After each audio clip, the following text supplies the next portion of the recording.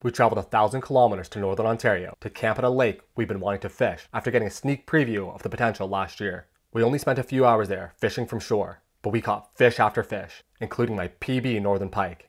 This random pit stop stuck with us and drove us to plan this trip to explore the full potential of the lake. We had two goals for the week. One was to catch some walleye for shore lunch, and the other was to catch one big northern pike, specifically a 40-incher. Over the next few days, we covered a lot of water in search of big fish, and Fushimi Lake did not disappoint. Stay tuned.